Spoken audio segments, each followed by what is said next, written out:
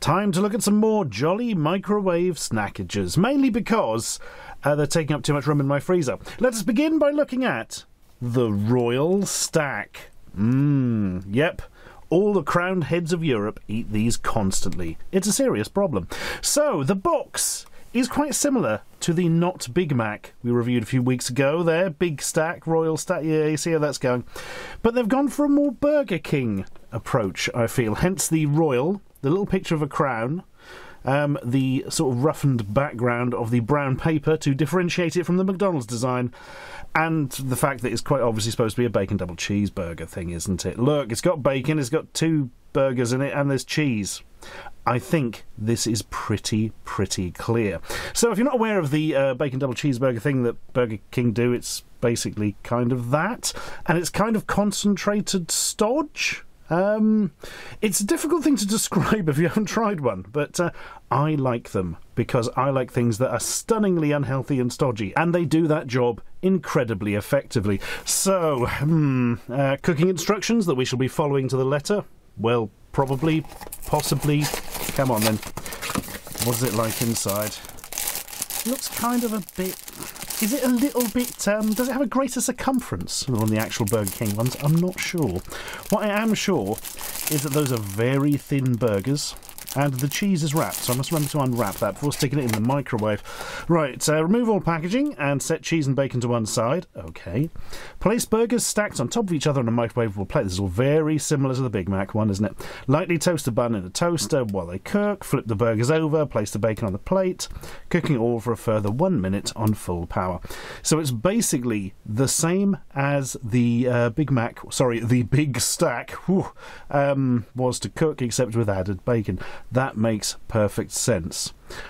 Enjoy it as is, or garnished with your favourite sauce. Do they have sauce in those at Burger King? I don't think they do they? No, I'm pretty sure they don't, actually. Right, let's do a sudden jarring cut to having it already cooked. Well, it certainly is a thing, and it's a burger thing, I think. Right, I'll do a quick autopsy.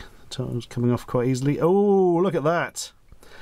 Not really sure how I feel about microwave bacon. Oh, wait, yes I am. I hate it. But this is particularly bad. It looks like an alien life form that's been crushed by a steamroller or something. And the world's dampest looking beef burger.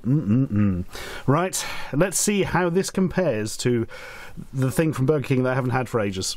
But I'm sure I remember the taste. Maybe. Oh. Okay. A bun, man. I toasted that bun to perfection, and then you have to put it in the microwave for a minute more. Oh, God. Oh. With no sauce to take the edge off, it's so salty, it's terrifying. Oh. Do you remember this was a problem with the Big Stack, and the burgers themselves were just sort of overly salty and not very flavourful? Now you can add on the bacon, which again tastes very faintly of something vaguely pork-like and mostly salt. Oh, yeah. That's quite a hefty thing. No, you definitely should probably be wanting to put some sauce in that if you're going to eat one to take the edge off it, I think. It's just a load of salt in a bap. I'm going to give it another chance. The cheese helps a bit, but... Oh, horrible, moist, spongy bun on the bottom. Oh.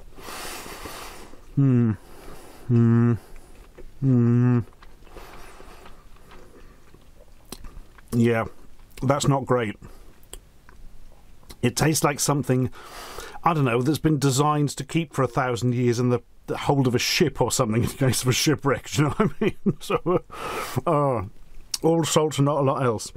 Oh, not amazing. Not amazing at all. Right, you can shuffle off to the side. Well, we think about the fact that they've done McDonald's and they've done Burger King. Yep, you guessed it. It's KFC time. So I think this is a Zinger-Tower-Burger. But no, it's a spicy stack. Good old Snacksters. So you got your chicken burgery thing. You got a bit of cheese.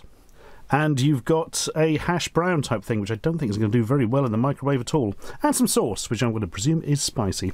And certainly no lettuce. I think that is what in the trade they call a serving suggestion. Yes, Please serve it in a red void on some text. Right, how do we cook this one? Put sauce in a cup of warm water to defrost, not hot water. You'll scald your bones. Set cheese slice and burger bun to one side. Place the hash brown on top of the chicken burger. Microwave. Oh. Don't like this so much. Oh, now do we break the rules? And do we toast the bun? I really don't want soggy bun again. Yep, we're totally going to break the rules and attempt to improve it ourselves. There we are. Will it work out? Well, that is a question which will be answered after this sudden, immediate, jarring cut. Haha, the cut has led you to a surprise, because we didn't show it frozen first. It's, you know, traditional. The burger looks disturbingly orange. The hash brown looks fairly normal. Something that did intrigue me. The cheese isn't in a bag this time, look. Anyway, we now take you back to your scheduled jump cut. So this was an interesting one. I ended up following their instructions, but toasting the bun afterwards. Because frankly, it was so soggy and horrible, I couldn't be dealing with it. The actual toasting has made it a little bit crispy, but I will take a little bit crispy over horribly soggy any day of the week. Even St. Swithin's Day.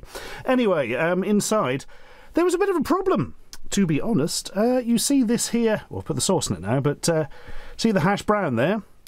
It was still frozen in the middle after their cooking. I had to take it out and do it for about just under another minute. I think it's about another 40-50 seconds on its own before it actually thawed out in the middle.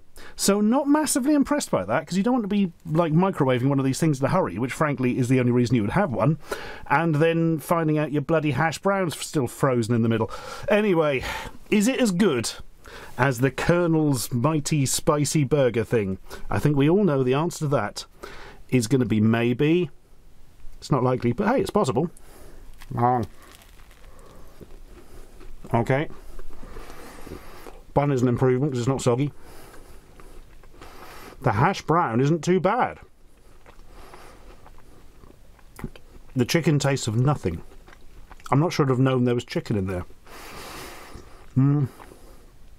There's a very vague sort of spiciness, certainly nothing like the KFC spicy stuff, but then it isn't going to be, I suppose, is it? I put all the sauce in, but it seems remarkably unsaucy. Let's try a larger bite. Hang on. Oh, right, got something now. Sauce improves it.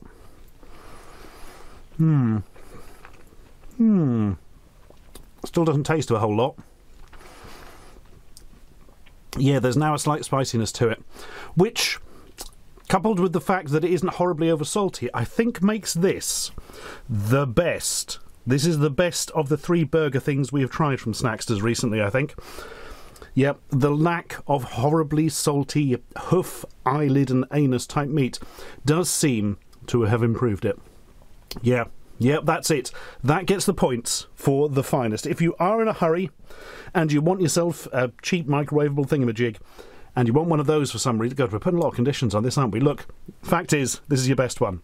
Go for it. Or alternatively, get a nicer snack, just like a sandwich or something.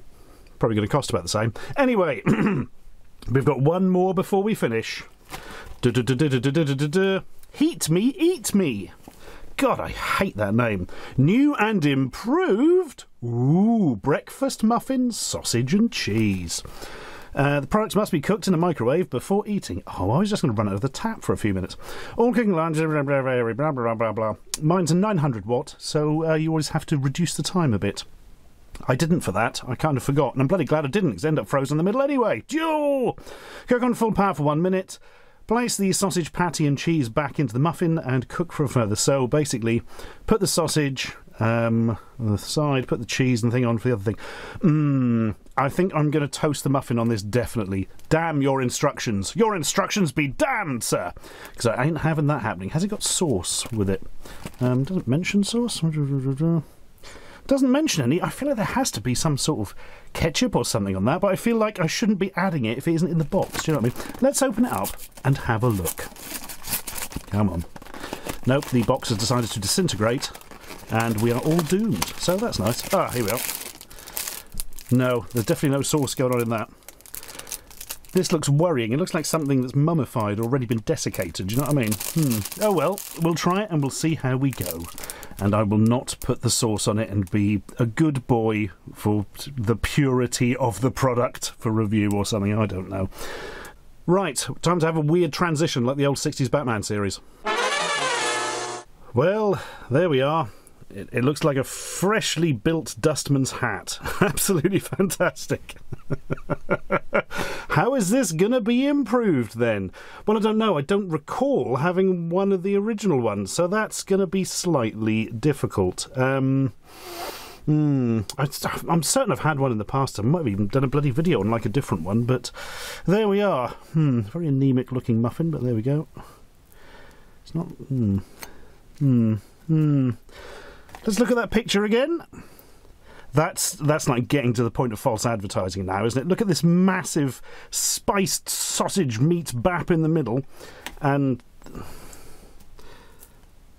no, it's nowhere near as large for starters.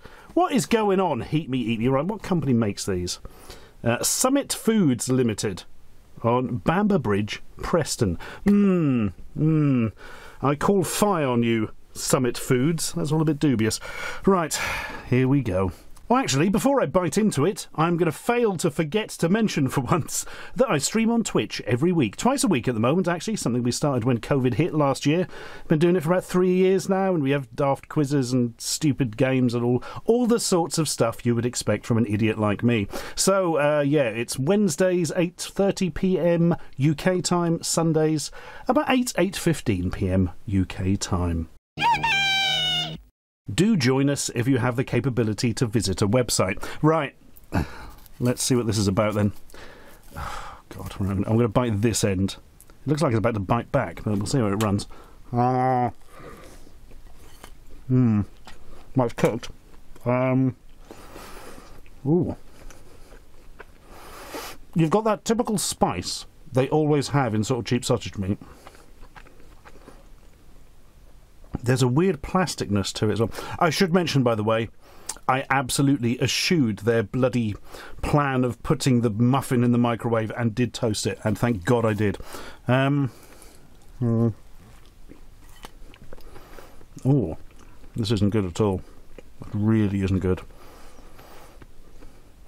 Even the muffin's not great, and I bloody toasted it. I suppose I didn't freeze well or something. No. I mean, the meat's not unpleasant because it's got the spiciness to it, but there's a slightly odd texture to it.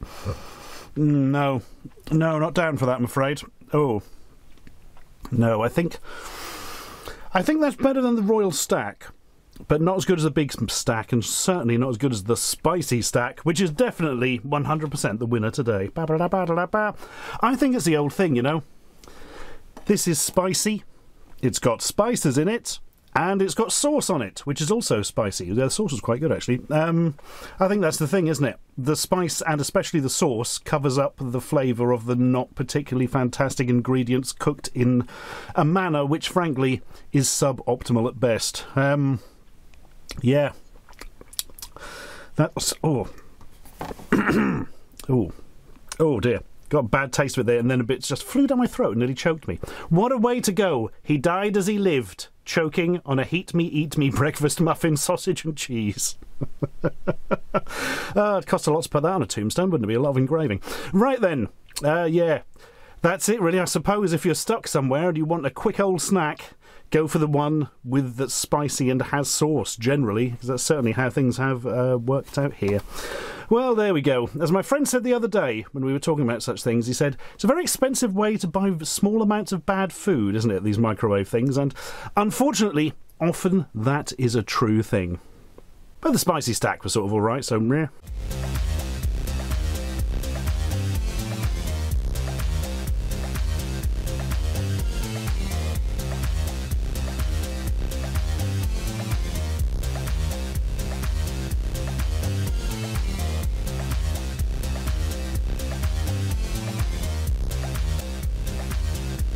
Subscribe for more.